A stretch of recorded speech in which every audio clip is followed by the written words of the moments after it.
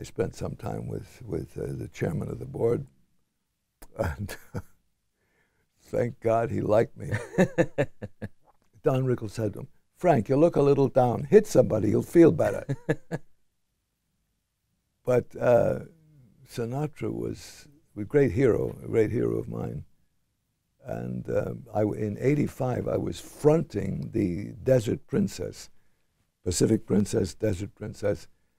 And because I played a lot of tennis in Palm Springs, they made me the spokesperson of the hotel. So there I was with the pictures of me with the tennis racket, my wonderful hairpiece. Hi. So Barbara Sinatra calls me one day at the hotel. She said, "Bernie, I represent the Coachella Valley Foundation for the Abused Children of the Coachella Valley. We'd like to do a telethon at your hotel," my hotel. I said, "Well, that's great with me." And she said, "I'll tell you who'll be there. And Frank will be there, and Sammy will be there, and Bob Hope will be there." I said to myself, "Woo! I don't know if I could handle this." So I had a Thanksgiving tennis event, and there was a rumor started that Frank Sinatra's going to be here. Frank Sinatra's going to be there. This was before the telethon, and I said, "Oh, gee, I better." And I remembered a Merv Griffin thing. He made a joke about Sinatra. I said, "I'll do that joke. I'll do that joke."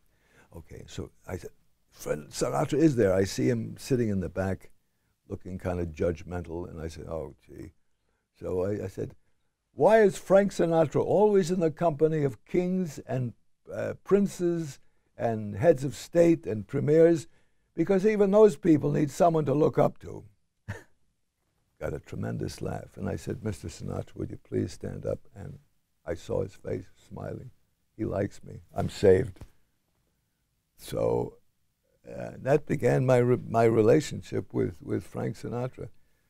I'm playing tennis with Giovanni Brascia one day at Dick Van Patten's court. And Giovanni, he had a dance act, Brascia and Tybee. They had a dance act, and they opened it one time for big stars like Maurice Chevalier. He says, Maurice Chevalier was a stick in the mud. He never wanted to socialize or anything. He says, but Sinatra was just so great to work with, to work for. One day we got this job in some place in Texas. And Sinatra sticks his head into our dressing room. And he said, "Hey, kids, you want to go to the fights? Yeah, we'll go with you, Frank. It'll be great." So they're in a limo, and they're driving 90 miles an hour through these roads in Texas. Woo! A cop pulls him over. He doesn't know who's in the car. And he starts to write out a ticket. So Frank rolls down the window, and he says to the cop, "Hey, punk, get the fuck away from this car." And the cop realizes who it is. And he said, "Oh, sir, I beg your pardon. I hope I haven't disturbed you in any way. Excuse me, please. You have a wonderful evening." And Giovanni said, "You know why Sinatra could do that? Because he had the government on one side and he had the organization on the other side."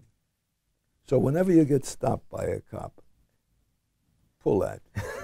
"Hey, fuck, get the fuck away from this car."